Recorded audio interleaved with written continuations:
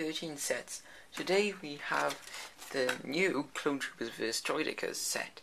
It's set number 575000, ages 6 to 12. Basically this is one of the new battle packs, except they don't call it a battle pack, they just call it Clone Troopers vs Droidekas.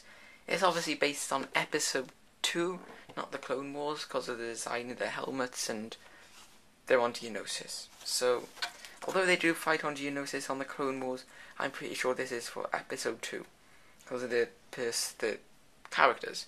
So, if we just get onto the box, then get onto the minifigures, then instruction book, which I forgot in the last review, and then the set itself. A little box, it's quite small, so you can easily walk around with it if you really want to walk around with it. So on the front you have the two Droidekas firing at the two guys.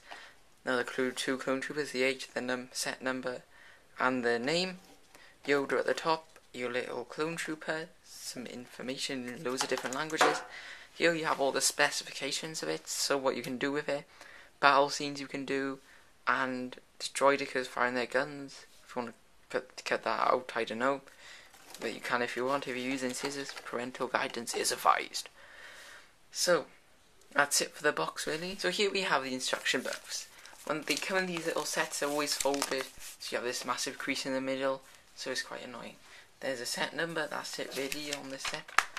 You also have these weird things now in all the instruction manuals of some guy opening it, thinking, oh my god, there's Lego. Then he puts them all in orders and he creates something. Shows you how to assemble.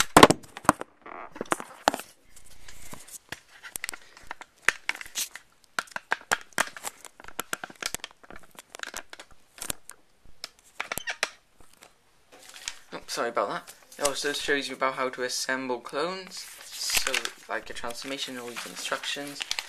At the back then, you have the sets coming out. So they have included the box feeder. Or, I forgot the other one now, there's another one not on there. The Hoth battle, that's it. All the people, except from the Sparks feeder and the Hoth battle. And this code if you want to use it, if you really want to use it. That is, I'm not going to use, I don't even know what it's for. Then it's pieces and that. So that's the instruction book. It basically is the same kind of...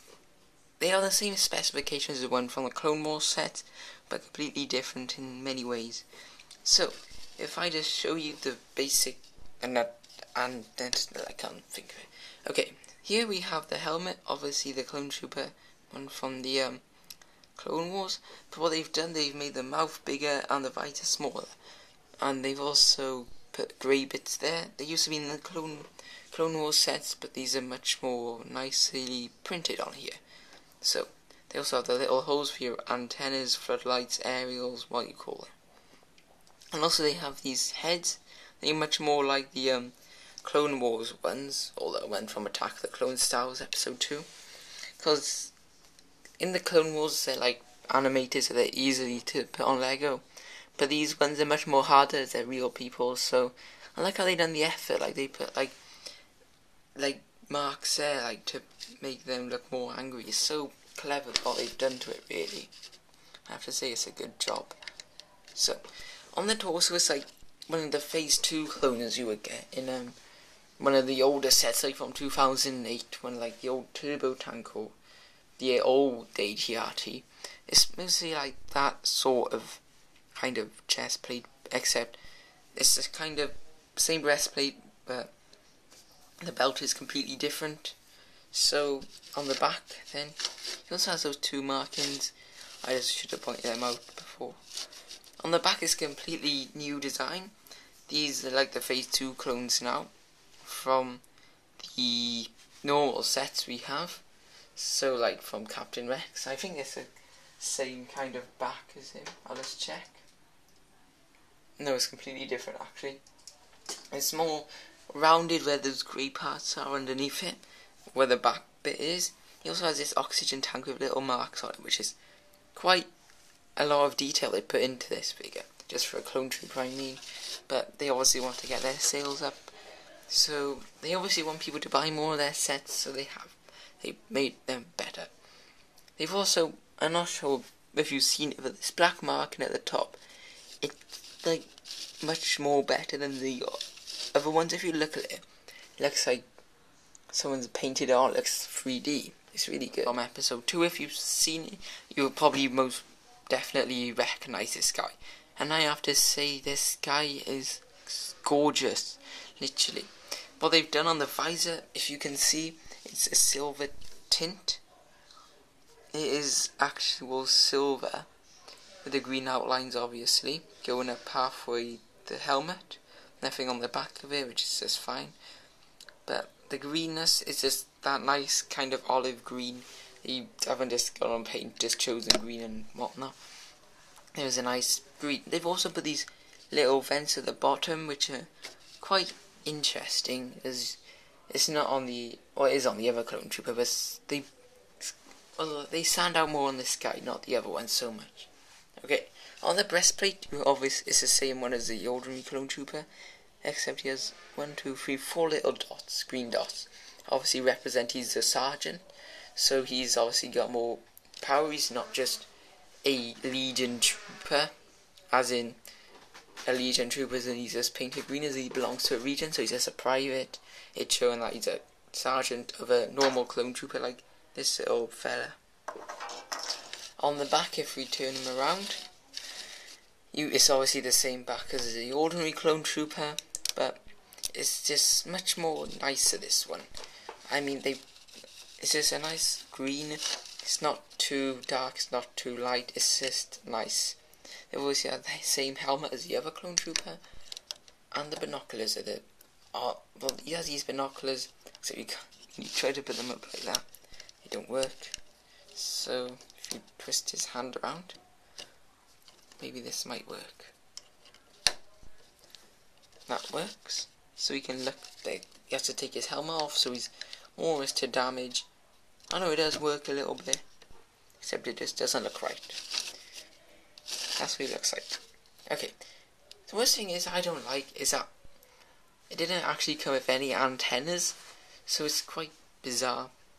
Like usually with back in the day when you have the ordinary clone troopers on the Clone Wars, they come with loads of antennas. I have like a whole box full of them. This got so many. I haven't actually got a box, but okay, never mind that. Now, I have never had a Droideka before, but I have seen reviews and stop motions with these guys in, and this is a nice design. It's quite small. They always keep to the same design Lego, 3 legs, little thing underneath, but they always change the front view and the guns. Oh, now it's just not working properly.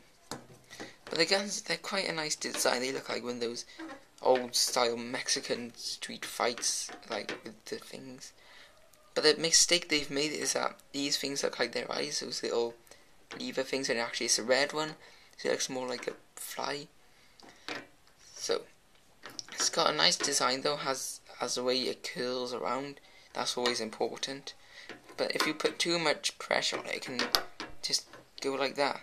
And if you like, it's quite a hard one to do this, is because if you put too much pressure on it, it just collapses in itself.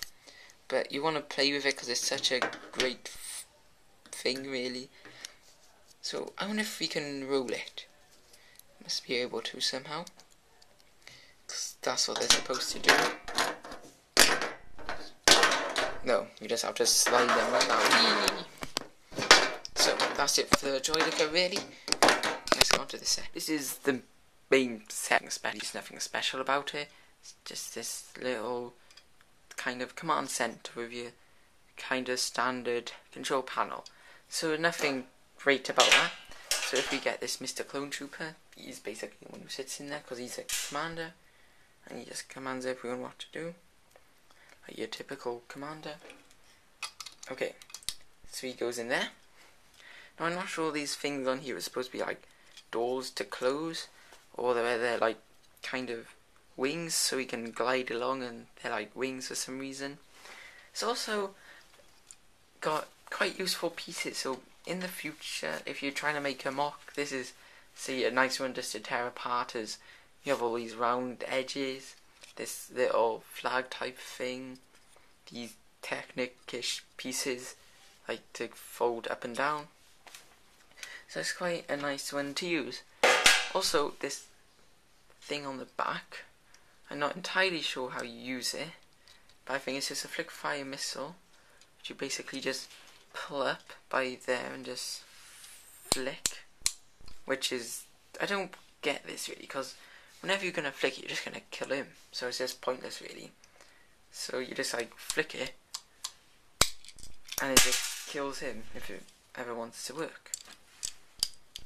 So, put this arm back there. So it's quite a nice design on that set, so you can make it in whatever shape or form you like. You can have it looking like that, so it looks more like a boat, or you can go for the original, looking like a command center with the little aerial.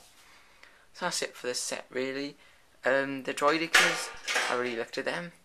So for this set, I would buy it just for £12. So these are what the £10 mark sets are. They're not actually £10, but the cheap pocket money set ones. Basically, it looks like you're going to get good figures, but not so good sets. So it's going to be a bit of a downfall for Lego. So it's basically just a figure pack. So for this set, I would rate it a good mark, about 4 out of 10, no, 4 out of 5 even, because of the people in it. Everything's new, except for the legs on these guys. The helmet's new, what the printing is on it. And that's it really. I would definitely recommend you going out and buying it, if you want to, that is. I'm not saying go out now and buy it, because I'm not a dictator. Okay, that is it for today. Thank you, please comment, rate, and subscribe. Nice, see you, bye.